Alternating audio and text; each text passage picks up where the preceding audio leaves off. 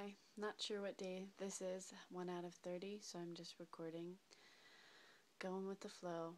I'm recording at night again, which I thought that I would maybe wake up and do a video, but still haven't gotten there. Morning is usually a really deeply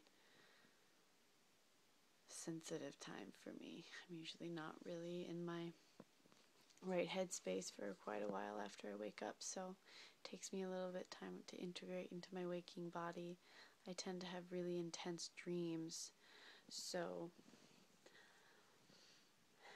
coming back into this body can be intense, and I'm not always ready to interact with technology or people right away.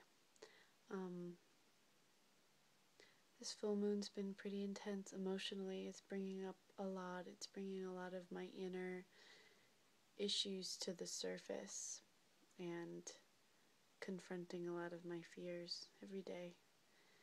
Seems like they're just kind of bubbling up to the top of me and into my daily life.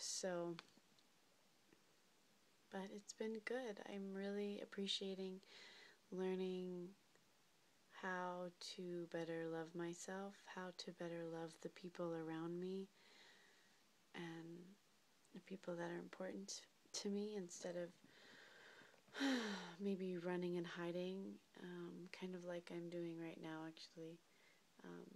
But I'm in my room and I'm cleaning it.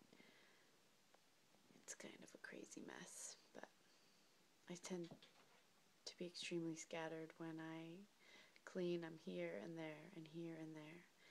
And maybe I'm kind of like that in conversation too, because I noticed that this video, what I'm talking about, has already jumped in a ton of directions. I'm just sort of processing out loud. I kind of process in a little bit of a scattered way, but I tend to always bring it back into focus and seem to get everything done. But it's interesting. A lot of my programming and my beliefs are just kind of coming to the surface, and I'm really needing to address them and to take care of them if I'm going to have functioning relationships. Like, I would really like to have functioning relationships, so I need to continue to be uncomfortable with certain things about myself that I want to change. So, and continuing to show up in the discomfort and heal it and move it so that I'm not holding on to it and running from it. So,